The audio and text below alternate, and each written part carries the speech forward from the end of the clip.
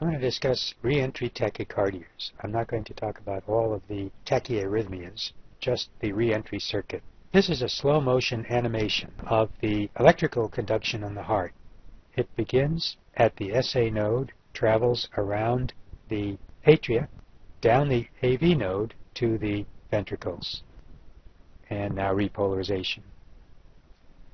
In the AV node, there are two pathways, a fast pathway and a slow pathway, described here in blue, the fast pathway, and here in brown we see the slow pathway. Signals can come in through these fibers, or they can come in through these fibers. The fast pathway also has a slow repolarization, whereas the slow conduction pathway repolarizes rapidly. When the signal comes in, it comes around the fast pathway down to the ventricles. However, it's also moving down the slow pathway. It collides with the information coming around this way, and virtually nothing happens. I'm going to show that one more time.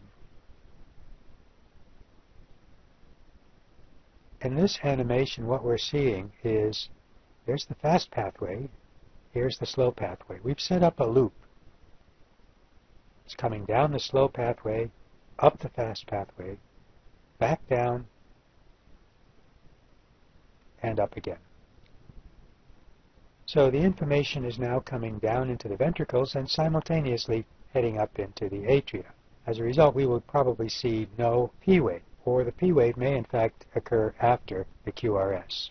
And depending on lead placement, the P wave may also be inverted.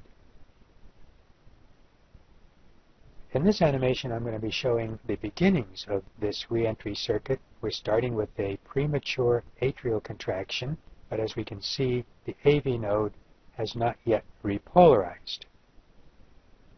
Here it is in slow motion.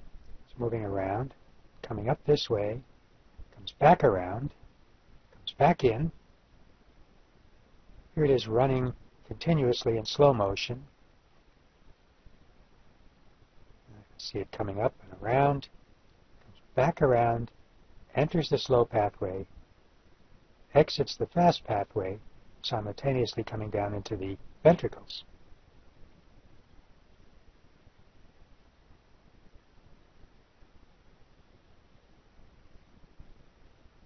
There's another anomaly called the Wolff-Parkinson-White Syndrome, and in this animation I'm showing an accessory pathway. This is conductive tissue connecting the atria to the ventricles, but without the delay that we normally see in the AV node. So we see it starting, it comes down, there's some pre-excitation right there.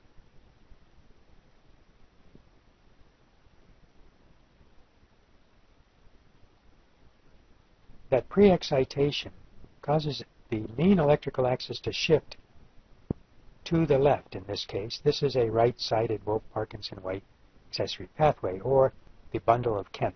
It can also occur on the left side. In this example, the mean electrical axis will be moved to the left. It's normally running in this direction, but because of this pre-excitation, it moves it in this direction.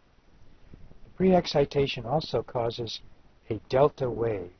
Here in this blue, we see the QR part of the QRS, but it's overwhelmed by the delta wave. And the delta wave is the result of this pre-excitation.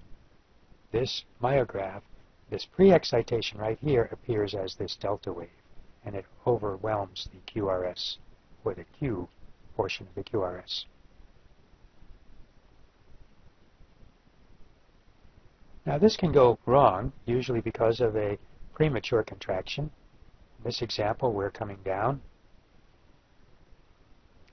Moving back up, we come through the bundle of Kent, back around, and through. This is in extreme slow motion. Come around, and we set up a loop. This is an orthodromic loop because it's coming from the ventricles through the accessory pathway back down through the AV node. An antidromic route can also occur, in which it comes back up this way, down through the bundle of Kent, and then back up through the AV node. That is more rare. One of the techniques used to correct this system is called RF ablation. In this procedure, we place a catheter with a tip that can be heated by high-frequency radio waves. That heat will then destroy the tissue and leave behind scar tissue. Let me do that one more time. The tip is heated, scar tissue is left behind. This procedure can also work on the slow pathway in an AV nodal reentry tachycardia. There is a new procedure which is becoming more popular, and that's cryoablation. In that system, we freeze this tissue. One of the problems with radiofrequency ablation is that you may accidentally destroy the normal pathway requiring the patient be put on a pacemaker. With the cryoablation technique, we can freeze this region right here, the slow pathway, to about -10. If the normal circuit fails, we can then re-warm the tissue and try again. Once we've discovered that we've successfully destroyed only the slow pathway, we can bring the temperature down to -70 and permanently destroy that pathway. Atrial flutter is often considered a reentry tachycardia, although it is not reentry in the strictest of senses. Atrial flutter occurs once again because of a premature contraction. The most common form occurs in the right atrium and is counterclockwise. A rarer form causes a clockwise rotation, and even more rarely we will see the circuit occurring in the left atrium. So here we see the circuit coming around, and there's a slow pathway right here in orange, coming back up again and then running down through the AV node to the ventricles. This slow pathway between the inferior vena cava and the tricuspid valve is important in setting up this loop. I'll show that once again. Slow pathway right here, entering the AV node down into the ventricles. Over here I'm showing the electrocardiogram. Here we have the P waves. These are the flutter waves. And in this case, every third P wave triggers a QRS. And that's because there's a delay in the AV node. The slow AV nodal pathway allows this circuit to come around 2 or 3 or more times before finally getting through the AV node because of its long refractory period. Atrial flutter can cause atrial contractions up to 350 beats per minute. However, we may only see 100-150 beats per minute in the ventricles because of this delayed circuit right here. This can come around 2 or 3 or 4 times before finally coming through the AV node. Reentry tachycardias can occur anywhere there's a branching circuit. In this example, this could be the left and right bundle branches. They could be Purkinje branch work. In a normal circuit, this comes down, passes through both branches, crosses over, and collides somewhere in the middle. Because each side is in its refractory period, when they crash, the signal cannot cross. In this example, I'm showing a complete branch block. An infarct could have destroyed some of the conductive tissue. So the signal comes down, it can't get through the block, comes back around, eventually will reach all areas of the heart. Well, this does not create a serious cardiovascular problem. However, it will move the mean electrical axis, in this case, toward the left, because this is on the left branch. Here we have a unidirectional retrograde reentry circuit.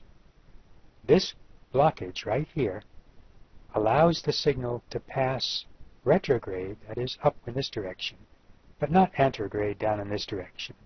So it's unidirectional, it's retrograde, and the third requirement for this circuit to work is that this must be a very slow pathway. So the destruction in this area must have produced a slower conducting pathway.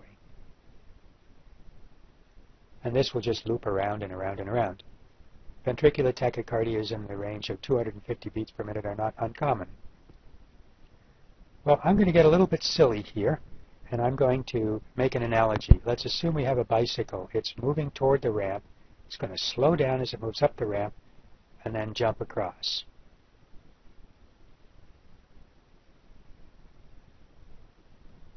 Well, that seemed so good. Let's try going back the other way and see what happens. I've censored the rest of this because it was a pretty gruesome fall. Well, that seems like a silly analogy, but in fact it's very much the way the system works. We know very little about the biophysics of this slow unidirectional conduction pathway. Some have suggested there's an asymmetric conduction system in that pathway, such that there are fewer voltage-gated channels on one side compared with the other, so the signal cannot get through one way, but can get through the opposite direction. Well, that concludes this talk. I'm going to leave this up here so you can look at it if you wish, discussing those things I just mentioned about reentry circuits.